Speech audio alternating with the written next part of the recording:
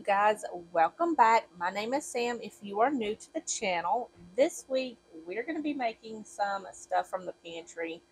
I've got some stuff that I need to use up before it goes bad, so that's what this week's video is all about, is what's use up what you got in your pantry. So today we're going to make some chicken fajita bowls. Now this recipe is on my blog. I will leave it linked in the description box below.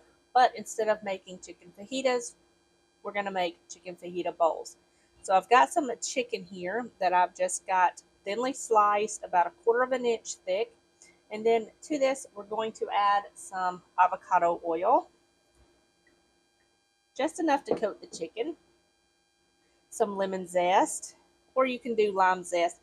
I didn't have any lime, so we're going to do lemons. Some sugar.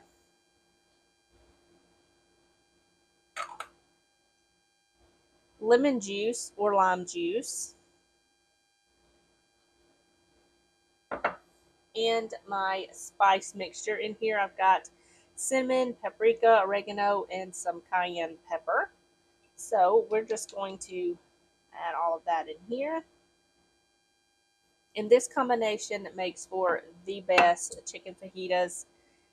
They're just so good. So I'm just going to mix all of this together until everything is nice and well combined. And then we're going to cover this in plastic, some plastic wrap, and we're going to let this marinate for about 30 minutes. So that way everything gets nice and tender. In the meantime, while this is marinating, I'm going to go ahead and cook up some rice and slice up some bell peppers and some onions and get those ready to go. And then we'll get this chicken fajita mix going. All right, y'all, it is time to make some fajitas. So I've got my skillet here over medium-low heat. If you have a non-stick skillet, it will work just fine. I'm just going to add a little bit of avocado oil to my pan. And I've got my chicken here, and it has marinated for about 30 minutes. I'm just going to add all of this right into the pan.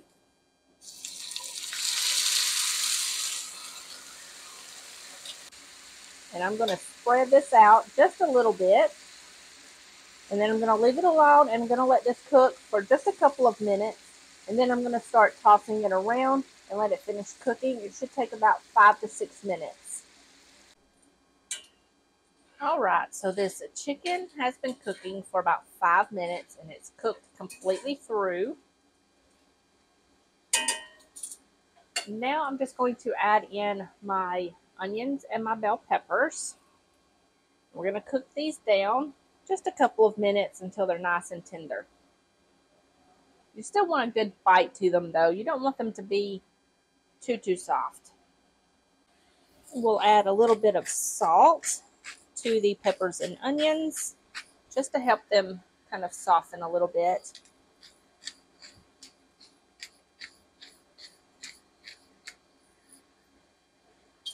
We're just going to cook these down. All right, so this has been cooking for about 10 minutes, and I just stirred it up, let it sit just a couple of minutes, and then I kind of come in here and mixed it up again. So now it's got some nice good color, and it is done. It is good to go. I'm just going to let this sit here. I'm going to chop up some herbs to go on top, and probably make some, either chop up an avocado or make some guacamole. I'm not sure yet, but we'll get some toppings together and make our plates, or make our bowl. All right, you guys, here is my dinner. I just added some rice to the bottom of the bowl, topped it with that chicken fajita mix, so good. And then I just made a simple guacamole to go along with it.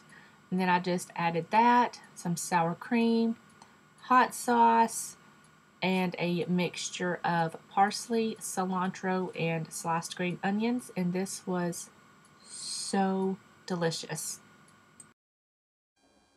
Today I'm going to be making something super simple, and that is sausage dogs and curry french fries. So I've already got my potatoes washed, peeled, and sliced. I just cut them into wedges. You can cut them however you want. Uh, that will be perfectly fine. So for these french fries, I'm going to add some olive oil. You can do whatever kind of oil you have on hand. I'm going to add a little bit of that, some salt, some pepper, and you can go ahead and add any other kind of seasoning that you want if you don't want to make curry fries. But that's what I'm making today, is these curry fries. They are so easy and simple. They're delicious. I've got some curry powder and some coriander here, and I'm just going to add that right onto the potatoes. And then I'm just going to mix this together until they're all nice and combined with that seasoning. And then we'll get these in the oven. All right, so these are all nice and coated in that seasoning, and they smell just divine. I love curry french fries. They're so good. So now I've got these all in a single layer. I'm going to give my hands a wash, and then we'll get these in the oven. We're going to bake these at 425 degrees. We're going to cook them for 20 to 25 minutes. Flip them over, cook them another 20 to 25 minutes until they are cooked completely through and they're nice and tender on the inside and golden brown on the outside. All right, so now that the fries are almost done, they've got about 17 minutes left to cook. We're going to go ahead and cook our sausages, and I'm going to start by adding it's about 3/4 of a cup of water to a dry pan. And I've got my heat on low for this moment right now. We're going to bring this up to a boil. So I'm going to turn my heat up to about medium low. And I've got some sausages here. You can use hot dogs. You can use whatever kind that you have on hand that you like, that your family enjoys. And I'm just going to add these into my pan. And we're going to cook these for about 5 to 10 minutes in this water. And it's going to help these get plump and cooked through. And then we're going to take these out, split them in half, not all the way through, just enough to where they kind of open up so we can fry them on both sides. And this is the brand of sausages that I'm using. This is the Polish sausage. These are so good. If you can find them at your grocery store, I highly recommend trying these. So I'm just going to let these go for about 5 to 10 minutes until all of this water is evaporated. And then we'll go from there. All right, so all of the water evaporated, and I took these sausages out and I just split them down the middle and kind of open them up like this. So that way they'll lay flat when we cook them. And I'm just going to go ahead and add some oil to my pan, and these are going to just help it cook up, get a nice color on it. And I'm going to place my sausages in the pan, cut side down. We're just going to cook these up until they get a nice color to them on both sides. And then we'll take them out, and then dinner will be done. The fries have about 8 more minutes left. So once this all gets done, I'll show you my plate. Here is my plate. I have my sausage dog here, and I just topped that with mustard, some chopped onions, and some banana peppers, but you can top it however you want. I don't like ketchup on my hot dog, but you do you. And then I just served it with the curry fries and some ranch dressing, and this was so good. Today, I wanted to keep it simple and just make like a sheet pan dinner. So I went through everything that I had that I need to use up. And I've got some salmon and some broccoli that I need to use. So I figured make a sheet pan salmon dinner. Start out, I've got my oven preheated to 425 degrees. We're going to start with our sauce. So I've got my pan over medium-low heat, and I'm just going to add a little bit of butter to my pan, and we're going to start making the sauce. So I've got the butter in there, and now I'm just going to add my garlic. We're going to let that get fragrant. Turn my heat down just a little bit. Now that that's fragrant, it didn't take really all that long to get fragrant. I'm going to add in some soy sauce, some brown sugar, some lemon juice, about half of a lemon, and then I'll save the other half to kind of squeeze on the top later. Give that a little mix, and I'm going to add some salt and pepper.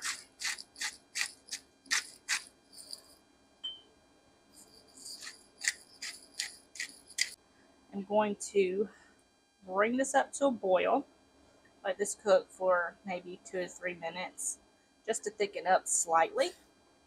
In the meantime, I'm going to go ahead and add my broccoli to a lined sheet pan and get that ready to go. And then we'll get everything in the oven. Alright, so this cooked for about 3 minutes or so, and I'm going to stop it here. I've already removed it from the heat, and I'm just going to set this to the side so that way it'll cool slightly and kind of thicken up. And now we're just going to go ahead and get our broccoli going in the oven. Okay, for my broccoli, I just got a little bit of broccoli here, and I've already thawed it. You can do fresh. I would blanch it a little bit, but if you want to do it just fresh and then roasted, by all means, go ahead and do that. But I always keep frozen broccoli on hand in the freezer at all times because it is one of my daughter's favorite vegetables. So I'm just going to add a little bit of olive oil to my broccoli here. And I've got the zest of 1 lemon, and I'm just going to add that right over the top. And we'll mix this in just a minute. Some salt.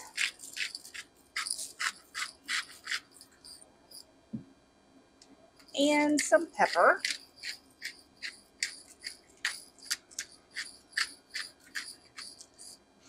And I think that will be good. I'm just going to go ahead and mix this together. That lemon zest is going to add a ton of fresh flavor to this broccoli, and it's going to go so well with the salmon.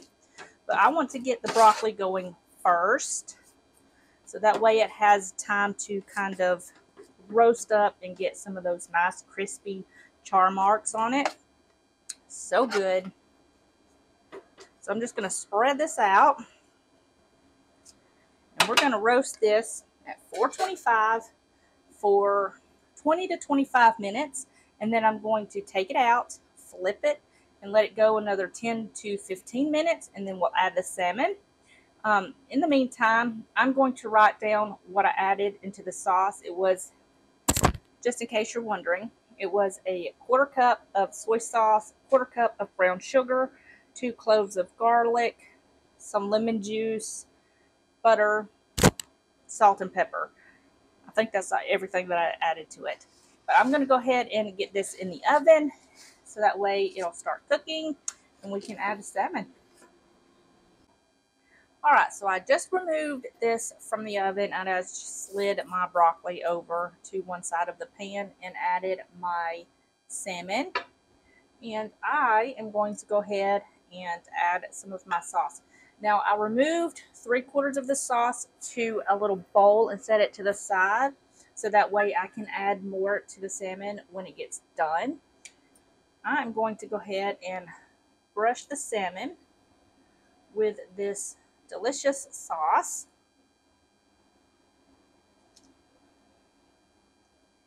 All over. And now I'm just going to put this back in the oven for another 10 to 12 minutes, maybe a little bit longer if you have thicker salmon, but these are on the thinner side, so I'm going to check these about 10 minutes, and then this will be done. I've got some leftover rice I'm going to heat up. and then dinner will be ready. Here is my plate. I just heated up some rice in the microwave with a little bit of water, just kind of perk it up a little bit.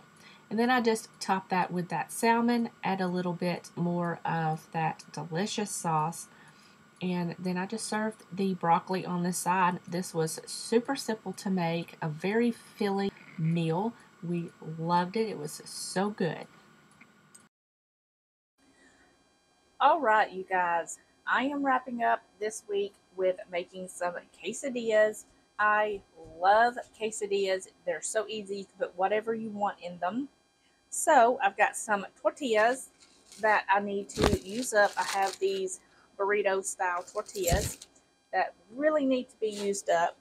I've got some leftover chicken fajita mix that I made the other day. This needs to be used up before it goes bad. And I've gone ahead and shredded up some cheese. And here I've got pepper jack and cheddar. So I've got that ready to go. And I've got my little skillet here, my flat skillet, heating up over medium-low heat. And we're going to get these started. All right, first off, I've got some avocado spray here. I'm just going to spray my skillet. And this is just going to help these get nice and crisp. And I'm going to go ahead and put my tortilla down and let this start to get warm. I'm going to add a little bit of cheese. Now with quesadillas, you can add whatever kind of filling you want as long as it's nice and cheesy. So I've got some cheese. And I'm just going to put this on half of the tortilla.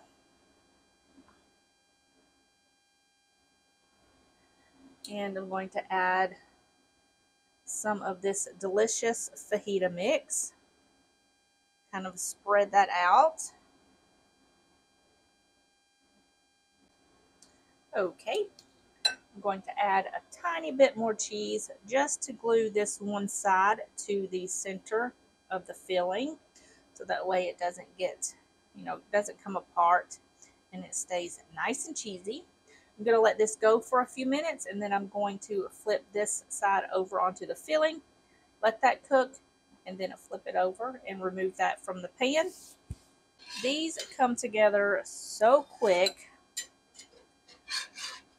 Now that my cheese is starting to melt, it shouldn't be too long now, because I want this cheese to get all nice and melty.